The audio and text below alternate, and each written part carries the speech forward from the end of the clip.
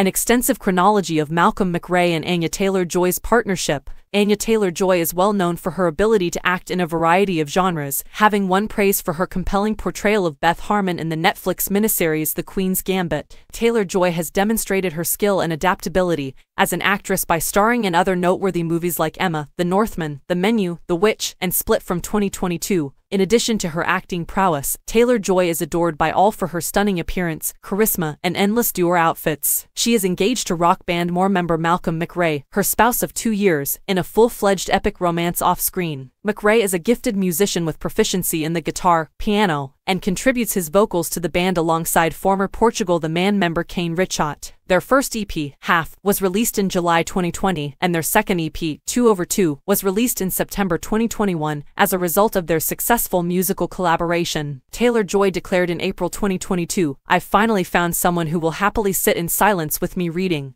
We're basically 80 years old and 7 at the same time, and it works really well." The couple's relationship has gone viral on the internet because they are both incredibly attractive and obviously talented. Most recently, images of their unusual 2022 wedding cake, 2 anatomically accurate hearts, went viral on the internet. Feel free to update your Pinterest boards with their wedding photos. But how precisely did this tale of love begin?